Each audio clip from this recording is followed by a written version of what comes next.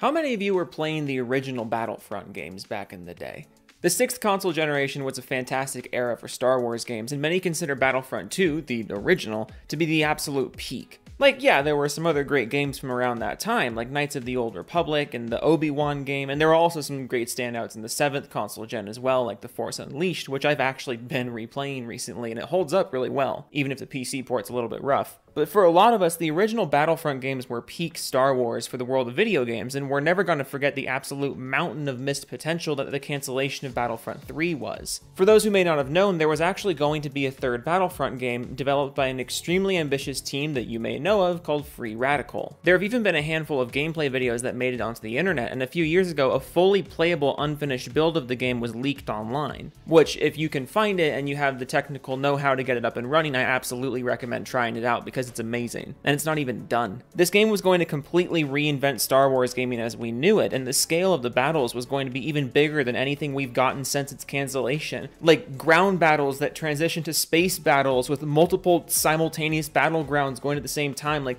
think Battlefront 2 mixed with PlanetSide 2, and that's probably not even doing it justice. The scale of this game was going to be incredible, and yet it never came out. And its final status has been a mystery ever since it was confirmed to be shutting down development. But why am I reopening all of these old wounds in 2023? Well, because we actually got some new information about the original Battlefront 3 through one of the former developers, and while I admit that it kinda did just pour more salt on the gaping stab wound, it's interesting to talk about, and it's worth making a little video about for those of us that played the original Battlefront games and want to reminisce about what could have been. Michael Barclay is a name that some of you may know, as he's currently the lead designer at Naughty Dog, but he got his start in the gaming industry as a level designer for Free Radical and was actually part of the Battlefront 3 team. His LinkedIn page still lists Battlefront 3 as one of his major projects, and on the entry he lists that he was tasked with, quote, single player and multiplayer level design and mission scripting. So he was extremely close to the Battlefront 3 situation and all the drama going on that we never really knew everything about.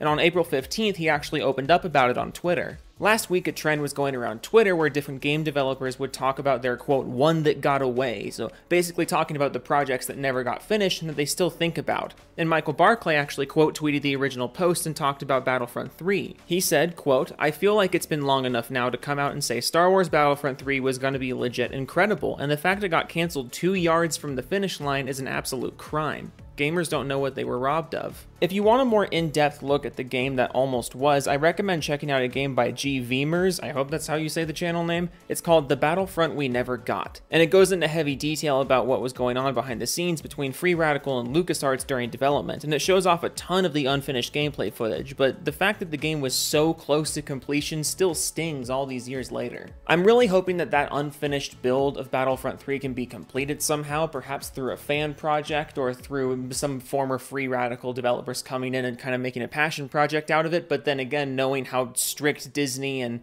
LucasArts are of their IP nowadays, they probably would never let something like this get finished, especially since it would put the new Battlefront games to absolute shame. The fact that this game was canceled so close to completion is heartbreaking, and even after learning more about the business dealings and the actual reasons for the game's cancellation, I still don't understand why it was justified to shut the project down after so much money was put into its development and how little there was left to be done before all of that money and so much more would have been made back with the release. Battlefront 3 is just such a heartbreaking situation to a longtime Star Wars fan and as someone who grew up on Battlefront 1 and 2. And I'm really hoping that maybe someday we'll get the game finished in an official way or maybe an unofficial way, or perhaps that game will be used as a blueprint for a future Battlefront reboot, because I think we all know that DICE isn't going to do anything about it. But let me know what you guys think in the comments about Battlefront 3, let me know if you are just as heartbroken as I am, and yeah, sorry for the bad news video, sorry for reopening all these old wounds, but I feel like the Battlefront 3 situation is something that should be documented and should be fresh in everybody's minds, because it really highlights a lot of the inner workings and a lot of the less talked about problems that happen in the gaming industry that can lead to such an amazing artistic vision and such a game-changing game to never actually make it into our hands. Like the video, sub to the page, and go give your local game developer a hug, because they deal with a lot of unnecessary crap like this. We'll see you in the next one.